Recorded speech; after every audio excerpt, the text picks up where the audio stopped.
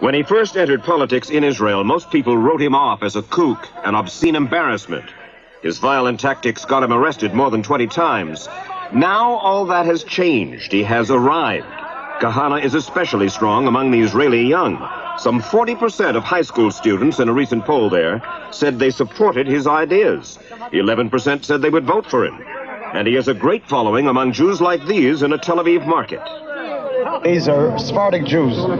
They come from Arab countries, and they know what Arabs are. And they never again want to live under Arabs. And that's why they're my people. Because I say what they think in their hearts. If one Arab tell you, I like Jew, this is not true. And I tell you why. They grow up, and what they think, to kill Jew, to put a grenade, to shoot with RPG. Well, what they study, this is from Lebanon. They always want to kill us. If someone wants to kill you, kill him before he kill you. They want the Arabs out of here. And until someone says it, they won't back him. I come and I say, Aravim, achutza, Arabs out, that's what they want.